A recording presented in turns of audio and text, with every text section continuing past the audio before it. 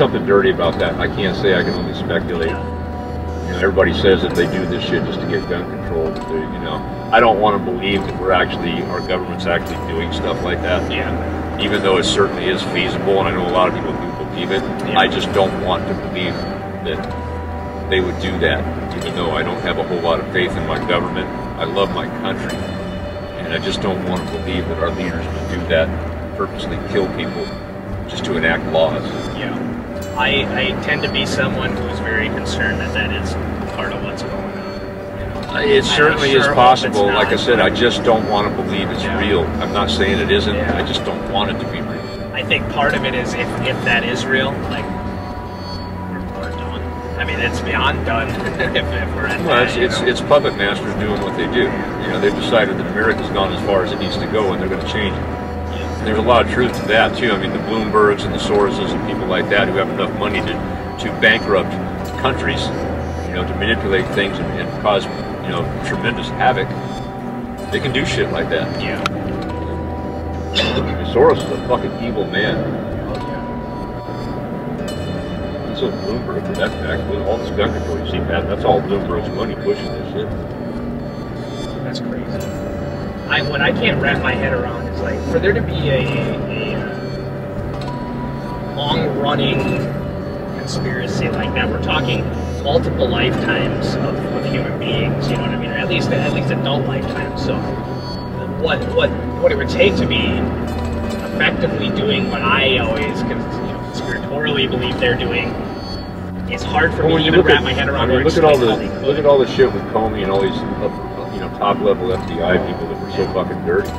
You know, who would have ever thought that would happen in America? But it did. So just from that reason alone, you have to give some credibility to the fact that there is manipulation and puppet masters in the whole deal. Because how does this shit happen otherwise? You know? But you know, you start saying that, and then somebody might red flag you. It's all a vicious little fucking box that's been made to put honest people in a bad spot. Yeah, they got us too. Yeah, that's why I keep telling people I'm glad I'm old. I'm putting this shit for a whole much longer. You guys like you got a lot of trouble in front of you. I hear you. I mean, I figure I got maybe 10, 15, 20 years if I'm lucky. You know, and from what I've seen happen in the last 15 or 20 years of and if it keeps going like exponentially, I don't even want to be here no more. Costa Rica's looking better and better. Is there a way to prepare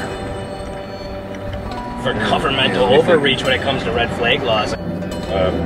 You know, red flag laws are just really kind of a double-edged sword. I mean, the obvious thing is everybody, you know, feels that, well, yeah, if somebody's a problem, we need to say something about it. But how ripe for abuse is that? Yeah. You know, and that's my concern with it is, you know, you get say you got a couple that's getting a divorce. You know, and the guy owns a bunch of guns, you know, and hey, maybe that guy is going through a lot of stress and his doctor prescribes him some antidepressants or something to be on for a month, you know, and the wife turns him in for it. He loses all of his guns. Yeah, my husband, he's crazy. He's taking antidepressants. I don't know. You need to take his guns. Boom, they're gone. Yeah, with no questions asked. The dude doesn't even know the whole Fourth Amendment thing is just kind of right out the door there. You know, and you know, you got all the people that are trying to make excuses for, well, you got to be able to do it. You got to save this. You got to save this. You got to save that. Well, I got news for you, folks. The biggest number of gun deaths are not coming from school shooters. As horrible as it is horrible. But in reality, in the city of Chicago, you got that many people killed every weekend. You know, and nobody's raising a big stink and passing laws to stop that. As a matter of fact, how many laws does Chicago have already? And ain't none of them working. And this ain't gonna make any difference either. So it's just, I'm with you. So how do we prepare for that? I mean, you know what I'm saying? It's almost like there's not. I am almost under well, you know, weren't they? Social media is a big deal. Oh yeah. You know, I mean, what you say on social media could be a red flag. Yeah, you know, I mean, I'm a pretty outspoken guy. You know, I've said some pretty outlandish things. A lot of times I might have been joking. Sometimes I might have been partially serious. But some people can read some of that stuff and construe it as much worse than what it really is. But you know, with the whole host of red flag laws and all that new shit coming in right now, it's just there's going to be abuse. There's going to be problems. and people just don't see it coming. They're just looking for that quick fix to stop the school shootings or whatever, the mass shootings in Walmart, whatever it is this week. You know? Yeah. And the reality is, any given weekend in Chicago, you got just as many people killed. Nobody seems to care about those poor black folks killing each other. Yep. You think they might honor? You think that might maybe want to look at the real problem? Yeah. Nobody wants to see anybody get shot, and that's perfectly horrible when somebody goes into a building full of unarmed people and just starts mass killing them. Yep. That's a bad thing. I get it, but it ain't the biggest problem we have with guns. Yeah. And you know that may sound a little mean to say that like that, but it's true. I'm completely with you. I'm actually of the belief. And I don't say it often because I can get some people really pissed off at me, but I don't think these mass shootings are as big of an issue as they're made out to be, and I'm not reducing they're certainly the severity of them. You know, the severity. But they are sensationalized a lot. I mean, there's people that I know from countries like Canada and stuff that I interact with a lot, and they are absolutely under the belief if they cross the border, they are under the risk of being fired upon. They're that convinced, and I'm like, you guys are listening to the same news a lot of our people are, but you know, it's a really odd thing because we had less gun violence when we had less laws. The more laws we have, the worse gun violence has got. That leads me to the thing that gun control only increases violent crime. Yeah. Because the people that are criminals don't care. Yeah. I had a discussion. I'm gonna rob this store. Oh wait, I can't because it's illegal for me to use a gun. Oh, shit, yeah, they think like that. Oh shit, I can't bring my gun in there.